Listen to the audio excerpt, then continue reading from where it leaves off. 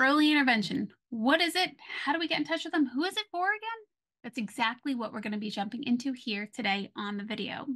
Plus, we'll also be sharing with you why having early intervention in the home is an amazing thing. So be sure to stick around. For those of you who do not know me, my name is Lenora Edwards, and I am one of the many board certified speech language pathologists with Better Speech. Better Speech is an online speech therapy provider offering high quality speech therapy services right from the comfort of your home. Without further ado, let's jump into the video. Hey there! Before we get into today's video content, I want to go ahead and remind you to subscribe to our channel, Better Speech. And after you watch the video, if you found it helpful, go ahead and click that like button, comment down below, and don't forget to share with your family and friends. Also, visit us at betterspeech.com for more information. Now, over to the video.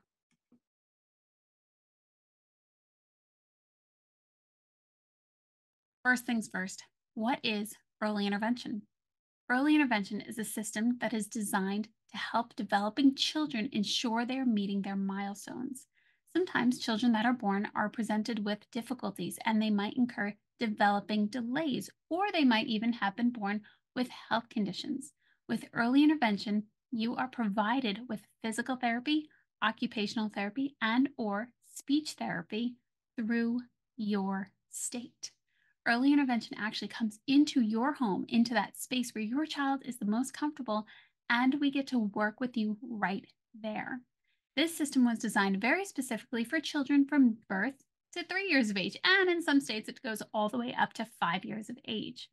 But how do you know if your child needs early intervention? That's a great question. Oftentimes, this will come up with your conversation when you're with your pediatrician. Also, adding to that, if you have concerns, you have the right and the opportunity to reach out to your early intervention provider. A quick Google search of early intervention near me or early intervention in the township that I live or in the county that I live should do just the trick.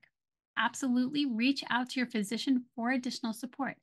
When we're parents and guardians, we might not know every single developing thing that is occurring with our child, and that's okay. This is why you have a team. This is why you have specialists that are have extensive background in developing children and in early intervention coming into your home to ensure that your child is meeting those developmental milestones and also to provide you with the information and the education so that you can best support your child.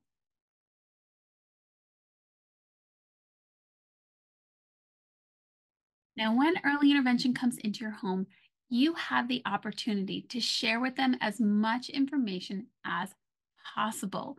And they're also getting to see your little one in the space that they're most comfortable, which is a great thing. Very specifically for a speech therapist, when we come into the home, we're often looking for things like how does the child interact? What is their eye contact like? How are they moving about the environment? How are they interacting with you? What are the sounds that they're making? We are looking for a variety of clinical observations, but also we're looking to you to see what else this child is able to do or the difficulties that this child is experiencing because we're not there all the time. We're just getting a quick snapshot of them.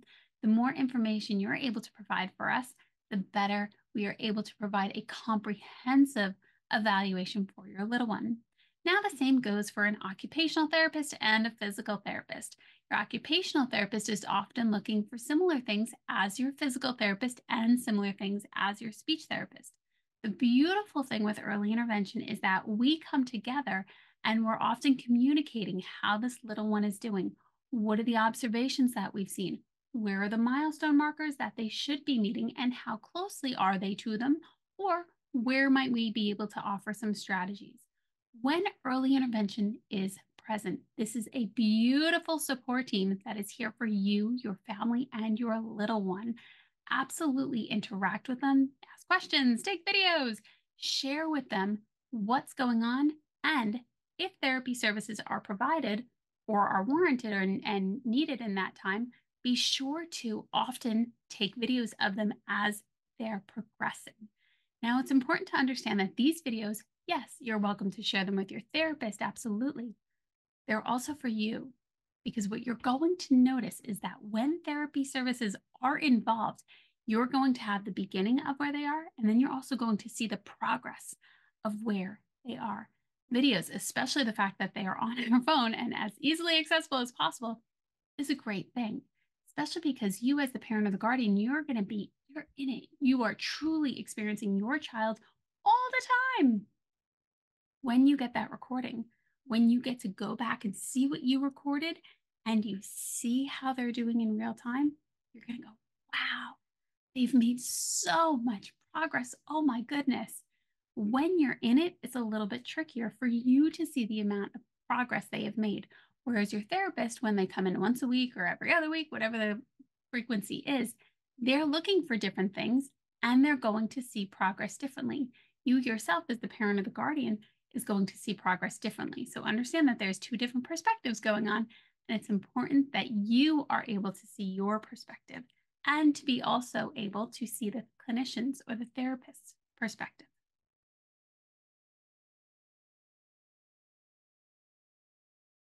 Now, oftentimes when early intervention is present, whether it's physical therapy, occupational therapy, speech therapy, or all of them, what we're doing is we're offering you a lot of the time suggestions and insights on what to target apart from therapy, what else you're looking for, and how else you can incorporate it into your daily routine apart from therapy. Now, this is your opportunity, especially during the therapy session. Ask questions, also take notes. What are we doing? Ask us, why are we doing it? If the clinician already isn't telling you, by all means, ask questions. Why we're doing what we're doing, how we're doing what we're doing, what we're looking for. Our job is not only to help your child, our job is to also help you and your family. The goal is to be able to build that supportive foundation so that you know what to do when we're not there, but also that you have the opportunity to ask questions, ultimately to help educate you and your family more. So, whenever a clinician is present, always be present or be present as often as possible. Sometimes it's a little distracting for the little one, but be present as often as possible and take the time to ask questions. As clinicians, we are here to educate you, we are here to support you, we are here to also answer as many questions as we possibly can. And if we don't know the answer, you can be sure we will do our very best to get you an answer as soon as possible. If you found this video helpful, be sure to like, comment, and subscribe. Don't forget to share it with a friend. As always, if you have questions and would like to work with a board certified speech language pathologist, reach out to us at Better Speech. We are here to support you and your loved ones to help you communicate effectively in every area of your life.